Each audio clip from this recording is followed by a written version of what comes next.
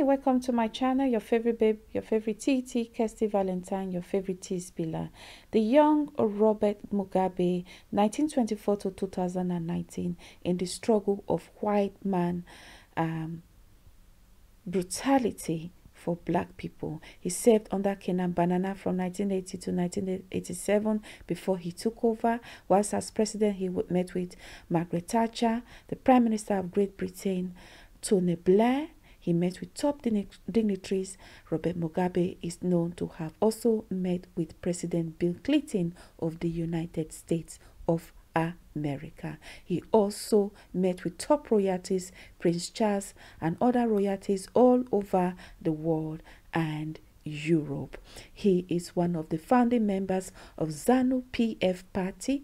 Whilst as a president, he created the best education and medical system for blacks. He was known to have defeated all his opponents. He got married to his young wife, whom he was 40 years over, and whom he started this affair with when she was married and only 19 years old. After the death of his first wife, he married Grace Mugabe in 2001. His body was brought home by air link, and Grace Mugabe, his widow, is said to have accompanied her dead husband's body from Singapore, where his body was repatriated to Harare, Zimbabwe.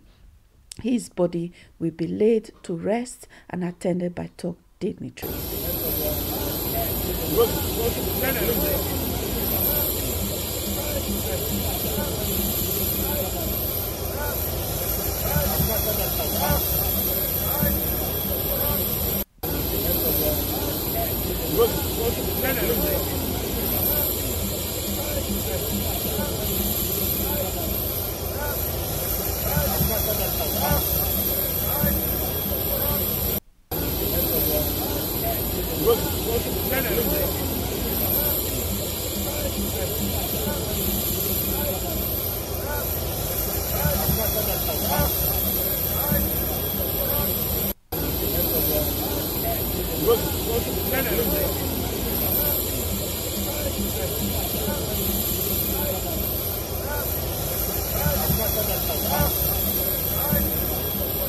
Robert Mugabe's body will be lying on state, where top dignitaries from all over the world is said to be attending his funeral this Saturday, and his body will be laid to rest in his home village beside his mother, Zimbabwe, 50 miles away from Zimbabwe state capital, Harare.